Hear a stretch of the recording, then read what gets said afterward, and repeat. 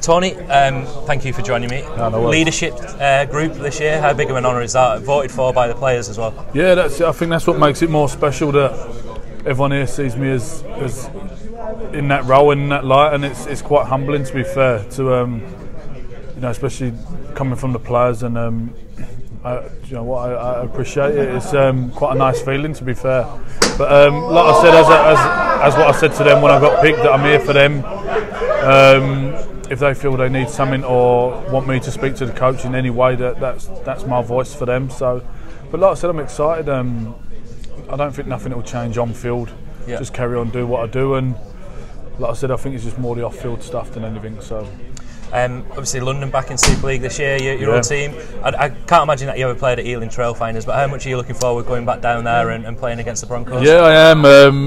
Danny Ward was at my wedding a little while ago, and I get on with him really well. So, like I said, I really want him to do well, and you know, I think it's going to be a tough ask for him. But I'm looking forward to going down there. I've never played there.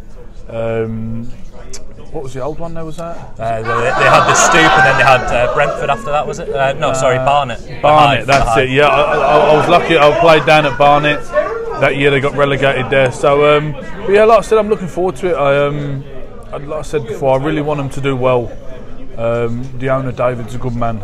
And, you know, more so for him, he's put a lot of time and effort into that club. So, I hope it works out for him, but hopefully not against us.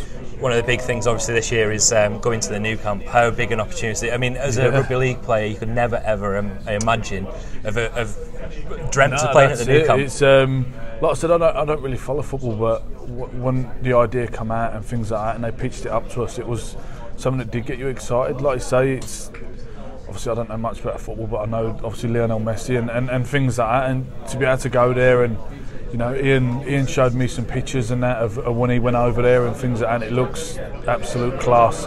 And to be fair, I had a little look on YouTube as well, like a viral video. They go around and show you and things like that, and it looks absolutely amazing. So, like I said, we're excited as a group. It's something different for us and for the fans and things like that. And then, by all accounts, the fans are getting behind it, both Wigan and Catalan there. So, like I said, it's going to be a great few days for us.